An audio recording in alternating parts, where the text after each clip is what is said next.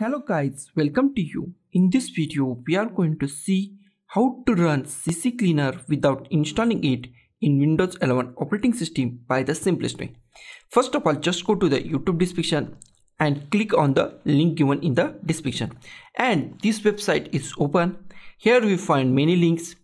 Just go to the CCleaner portable and click on here. Here is the zip file, no installer. So it is not installing, just zip file. Just download it, save where you want.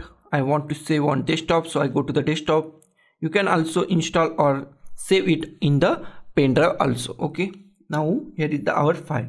Then right click on this zip file. This is a zip file. Right click on it. Show more option, extract file. Click on OK. So here is our file. Double click on it, and here we find CCleaner.exe. Just click on that file, CCleaner.exe or CCleaner 64bit.exe. Just click at here. Click on yes,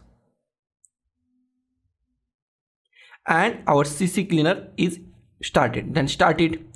So now our CCleaner is running without installing in Windows 11 operating system. So guys, this is the simplest way and the simplest method. So guys, thank you for watching this video. Don't forget to like, share, comment on this video, and don't forget to subscribe the channel. Thank you guys.